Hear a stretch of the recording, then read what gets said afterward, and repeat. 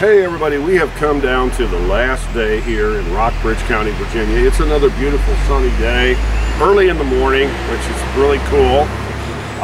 It's been getting 90 degrees every day.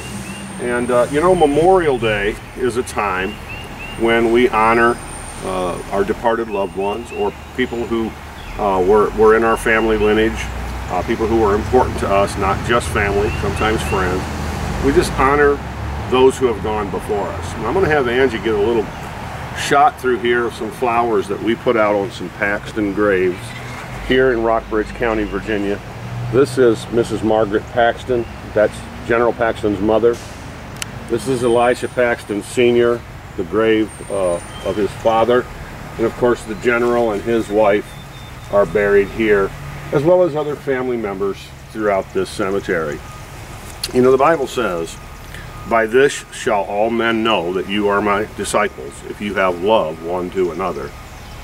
And I want to encourage you, I spend a lot of time in graveyards. I spend a lot of time researching the Civil War, the Revolutionary War, my family, etc. and so forth.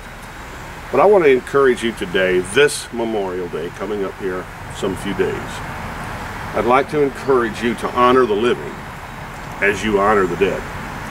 Honor the living. What do I mean by that? As you honor the dead. Well, we come and we bring flowers, but what's wrong with taking that person some flowers while they are alive?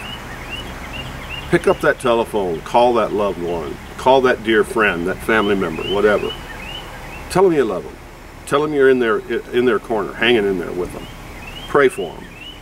Take them out, have some fun on an afternoon. Take an afternoon off work and just go out and have some fun with a family member or something.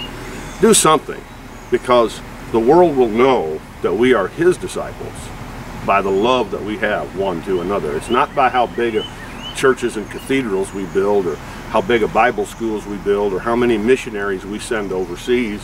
All of that's important, but the real mark of a believer is that we love one another. Let's read that verse again. It's John 13:35.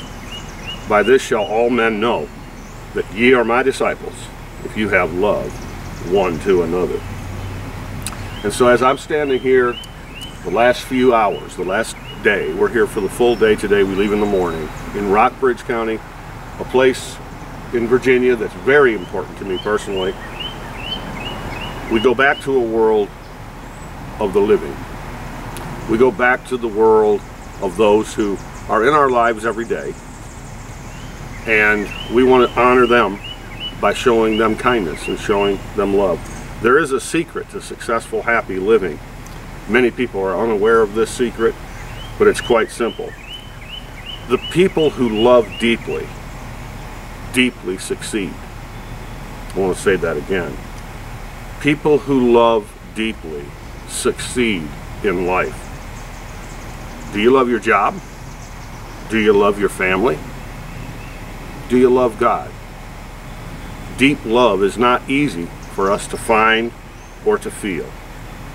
Many people in our world today love in a shallow way, and they lose the respect and the devotion of their families and their friends. Many do not know how to love deeply, yet deep love is exactly what we need in this world the most. Perhaps you're confused about the word love because of the many shades of meaning that it carries. Discovering the true meaning of love can be both a challenge and a commitment. The most challenging call ever issued comes from Jesus, who said, "A new commandment I give you, that you love one another as I have loved you," John 13:34. Remember that God loved the world so much that he sent Jesus to forgive our sins. And Jesus loved us so much that he died on the cross for us. The kingdom of God within each of us is a kingdom of love. Not only for those who love us in return, but also for strangers and for enemies.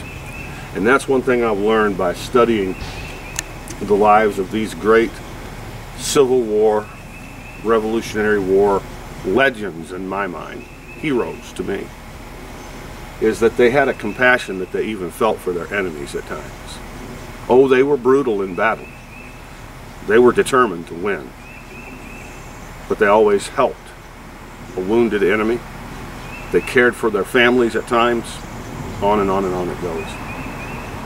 There's something within each of us that can reach way down and pull that kind of love and compassion out. And that something is the Spirit of God, because we're born again.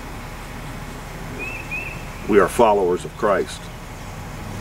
And so I want to encourage you this Memorial Day, as you honor those who have gone before you, those who maybe you remember their smile or their laugh or the way they would inflect themselves when they spoke. Maybe you remember the good times that you had. I hope so.